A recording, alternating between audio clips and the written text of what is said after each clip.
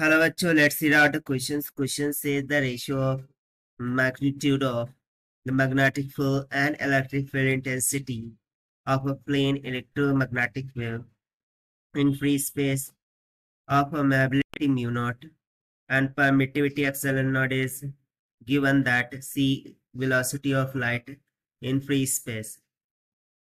So as per the question, we need to calculate the ratio of magnitude of electric field to that of magnitude of magnetic field while given कि mu naught permeability in free space है और epsilon not permittivity in the free space और सी velocity of light in free space को indicate करता है। तो चलिए start करते हैं सॉल्यूशन से, but before of that let's talk about the key concept which we are going to use here for this question. So इस क्वेश्चन को सॉल्व करने के लिए हम energy density of EM waves concept का यूज करेंगे।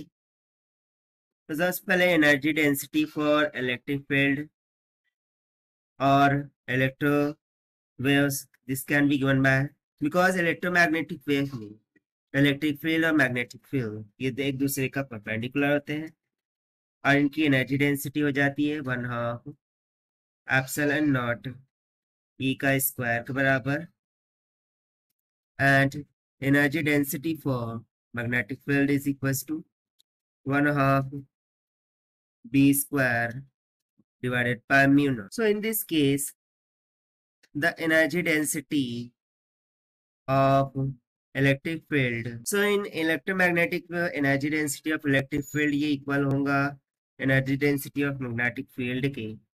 So दोनों को equate करने पर we will get 1/2 epsilon naught e square is equals to 1/2 b का square divided by mu naught. So यहाँ से 1/2 cancel. We will take e square by b square as a ratio. So this will be goes to 1 by mu naught into mu epsilon naught. Now taking root on both sides, the required ratio of electric field to that of magnetic field will be goes to 1 by under root mu naught epsilon naught. Now we remember that the speed of light, this can be given as the formula 1 by under root mu naught epsilon naught.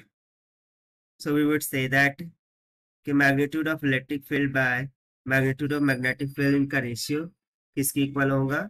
The speed of light or velocity of light in free space. And therefore this is going to be the required answer as per the given option.